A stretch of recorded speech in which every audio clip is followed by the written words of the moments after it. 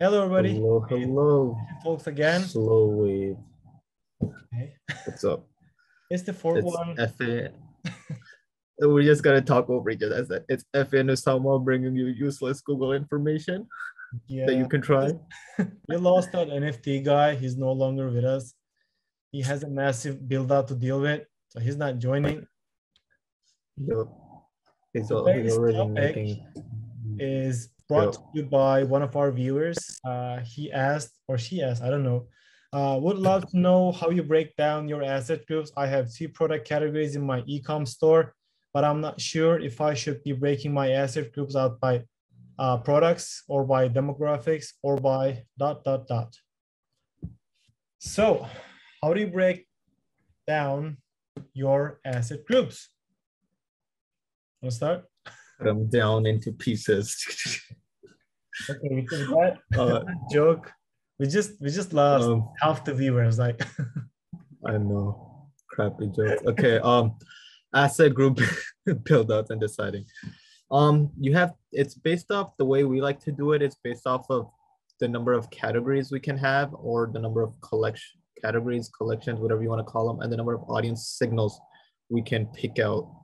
So let's say you're running an e-commerce store that's in, give me a niche, an outdoor niche, right? You're selling camping equipment, you're selling hiking equipment, and you're selling water sports equipment. Those are your 3 categories, right?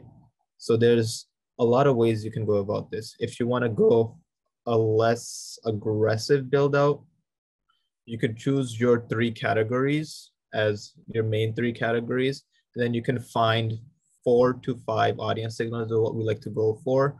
And the ones we typically go budget, for right? are, Let's start with that. yeah. No, wait, let's do that first, and then we'll talk budget too. Okay. Yeah. Stay tuned. There's a budget factor in this. So let's say it's like stay till the end of the video. There's more. What do you call it? So let's say you have those 3 categories, right? And then you have 5 audience signals. I think that's what we go for, like 4 to 5 audience signals per category. That's 15 asset groups for that. So we'll find out how many ad signals we have. Yeah, right. So we were talking outdoor. We said hiking, camping, and water sports. The ones we like to go for are all visitors as one. There's a caveat to all visitors that you want to check. Make sure you're using Google Ads all visitors, and make sure you have a good conversion rate on those all visitors. Like 1% plus would be decent. Your competitors, make a custom segment targeting competitor traffic is a good one. Like a point. So with before you apply all this, just go to your Google Analytics and check out all your, if you're running Facebook ads, or like, let's say you have a good conversion rate on your organic direct Google ads, Pinterest, but you have a bad conversion rate on your Facebook ads or like programmatic ads, be sure to exclude those, or be sure to like all visitors only coming from like organic direct or something you like. So dude, I switched from the all visitors from all website traffic to only Google Ads all visitors. And I'll only use the Google Ads all visitors if I have a good conversion rate on them. So I don't even look at the rest of the traffic. I just look at Google Ads because that's the one I control. But yeah, it's exactly to your point. Make sure it's good traffic that you're going to signal it with. What did I say? So we had all visitors, we had competitors. The next ones are in market. Go for the obvious ones and go for some not so obvious ones. And then we have affinity audiences saying go for the obvious ones first, and then don't go for the obvious ones. So for example, if we're doing camping, look for an audience that's literally camping, right? That's the obvious one. But then again, it could also, a non-obvious one would be someone that's owns an RV or travels a lot, right? Someone that owns an RV in the sense that they probably go out. If they're in an RV, they're probably camping out somewhere, guys. So an RV would be a non-obvious one kind of situation. Stuff like that. So you want to find that connection between audience. Or like if you own, let's say you're selling food, right? Or some sauces, right? Well, I won't say who, but let's say there's we have a client that's selling sauces. One of the obvious audiences was condiments, right? The not so obvious audience was frequently dined out, which worked really well in this case, in this audience. So that's what I mean by go for obvious and not so obvious ones, but make sure they make sense. Don't just go for random ones, make sure they make sense. Yeah. So that's the affinity and in market. The last signal we like to use is customer list or your all converters. I always like using customer list over all converters because the all converters is completely dependent on your conversion tracking. If you don't have conversion tracking set up properly, that data is going to be garbage. It's no use to you. What about search intent? Like I like that the most, by the way. Search intent. Those are good too. Oh yeah, so that's a sixth one we run. I forgot about that one. So you're getting another one. Like, we're gonna know. We're gonna go up and down. We don't know our numbers. Yeah. The last one another one we like to do is purchase and search intent for all our converting keywords that we have in a signal or the most relevant keywords we can find, and then brand terms as well, purchase and search intent. Those are just a list of audiences you guys can try and see what works. So that was the case for 3, right? That's like an overarching 3, but you can get extra super mega duper segmented. Very segmented even further, because right now we chose 3 categories and maybe like 6, 7 audience signals, but you can go even further down and split up your asset groups into even further categories. So we started, let's say we said camping, right? And under camping, you have 3 other collections. Give me camping collections, man. Tents. Never go camping, man. Say, I don't go camping, man. Tents. Let's say tents, let's say a saw, like maybe. Heating supplies, utensils. Yeah, let's just say you have 3 other collections under camping, right? Now, instead of using camping and 3, let's just say you have 3 other collections under each of those main collections you have of water sports, camping, and what's the third one? Hiking. You can split based off of those 3 collections too. So initially we decided to go over 3, and 3 times 7, what's 3 times 7? 21 asset groups. I gotta be This guy's a doctor, by the way. Just good at just kind of trash it, but and then let's say we split it up based off even further down. So we had 3 for each of those, which means we have 9 collections in total, and we have 7 signals, right? So 9 times 7 is what? 63. So now you have 63 asset groups split out, right? So that's how you can kind of split up your asset groups based off of signals. But remember, it's 1 audience signal per asset group. This is where budget comes into play when you're deciding how many asset groups you want. Let's just keep pushing everything, but to add that to that point, we said 3 categories, but recently we found out that having an additional all products was good too.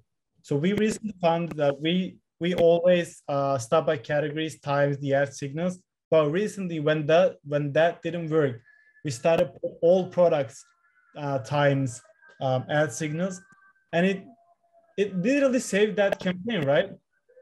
It showed immediately. It did. It performed really well. Yeah, it performed really well. But it's weird. I don't know how PMax works, man. I mean, I do, but it's weird because it's different in every case. It's like, what is he talking about? What is he telling us? He doesn't know what PMax works. It's different in each case. If they're turning up his curtains. It's different in each case. What was I gonna say? You made me lose my train of thought here. It's different in each case. Guys, it's just me now. Efe has ditched us all. Okay, back to the topic. It's different in each case. We've had scenarios where all products has worked really well, and we have other scenarios where all products did not do so well. So that is also something you could test.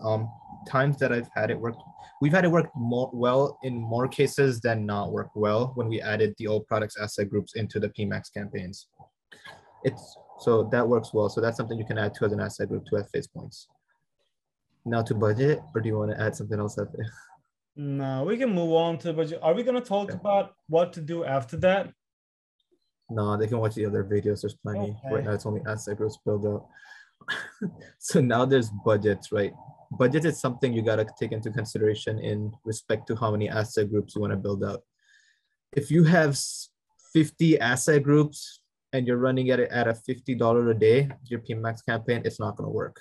It doesn't have enough budget to test the different asset groups you launch. I mean, it will, but it will take very, very long. try running a campaign for $1 a day, or try running all 7, what is it, 7 platforms, whatever, 7 platforms of Google.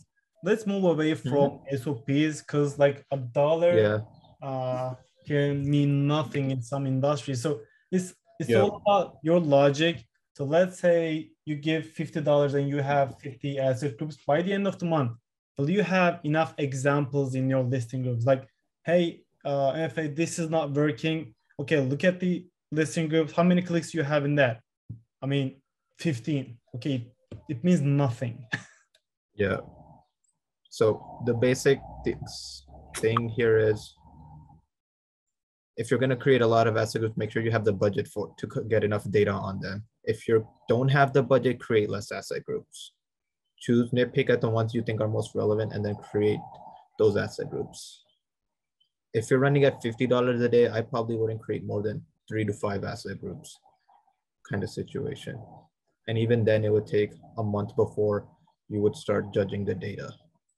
Anything you want to add, Efe? About the judging stuff, Google is saying wait for like 6 weeks right after that. This is the first build out, not the changes. Like when you first build out a PMax, you should give it like 6 weeks before judging it, because it's like 3 to 4 weeks to let it learn. Then plus your conversion lag, and it's not going to start greatly. It's going to start by picking up the low hanging fruits. Like it will probably start with your brand.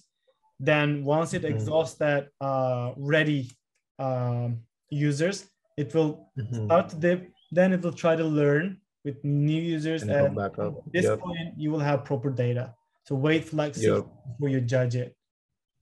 6 weeks before you judge it, and every time you make a change that's significant, even if it's a small change, you have to wait 14 days plus conversion lag before you can start judging your data again, which kind of sucks, but it is what it is. PMax has been known to work in more cases than none. Yeah, it's different. Like when you increase the budget 20% inside of smart shopping, it does not go into the learning phase. Like 20% is the amount you can change, but I don't see that's the case with Performance Max. It's too fragile. You increase it like $10, it just breaks. It does. It goes back into a learning phase, and then you're stuck waiting. So we're kind of trying this new thing. We're trying to do bulk edits where we watch and monitor the campaigns every day, every week, whatever, depending on what the account is and how much attention it needs. And then we figure out what changes we want to make, and then we make them all at once. So that way we don't toss it into learning every other day or every other week when we make those changes. Yeah, instead of taking actions, take notes like, okay, I'm planning on killing this asset groups. I'm planning on opening that up. I'm planning on changing the bidding strategy. And I think I should scale. Like, wait for that, take notes. And after like you have a proper list, just make the bulk changes once and get that over with. Yep. Guys, this is all stuff we do. So test it at your own discretion. Don't come at us, be like, Usama, we tried this. It didn't work. You killed our campaign. But this is all stuff we do. Everything we say here is stuff we do. It's still learning. Like I say this frequently, and I think Google will be mad at us, but Google doesn't know either. Like if you ask these questions to them, they will have answers, but every person will answer differently. Yeah, they don't know what's going on. Nobody knows. Like this is literally a black box. We don't even have keywords right now. Do you have keywords inside of PMax? It's gone. I checked this morning and all my keywords are gone. I was like, oh my God. Yeah. I think it sucks. Either it is updating. I'm just I have two things in my mind. First, maybe the negative keywords are coming and they're testing out different stuff and they have to pull it back for a little time. The second thing is and this I don't think this is the case, but people still brand keywords. They complain a lot, and Google saying, okay, this is literally the reason we didn't give keywords inside of smart shopping. Let's go back to that. Yep. People giving people too much data, and then they're like, this is wrong. I don't want to use this. And then Google like take it away because people don't know what they're talking about. Yeah. Nice. think that's it for this video. What do you All think? right. I think that's enough. I don't want to. Let us know if you have any more questions. The last John video is like 1 hour and 20 minutes. It took me 3 days. Those are live. Video, man. Yeah, that was live. That was a live. That took too long. All right, guys. We'll see you later. Bye. Bye, guys. Ask more questions. Wait, before you go, I'm constantly looking for amazing people to come join our team. So if you're passionate about Google Ads and you're passionate about customer success, please go to solate.com/apply. And we'd love to see you as a part of the Solutions 8 team. Also, if you like this video, give us a thumbs up. It lets the YouTube algorithm know that we actually know what we're doing. And don't forget to subscribe. We shoot a video every single day, and I don't want you to miss out on any of it. Lastly, if you have questions, comments, concerns, confessions, or you just hate my face and my voice, go ahead and hit us up in the comments. We get very little human interaction, and even the heckling is something that I kind of get a kick out of. So thank you so much for watching. Thank you for being subscribers if you're a subscriber. Don't forget to apply if you're interested in working at Solutions 8. Otherwise, I'll see you tomorrow.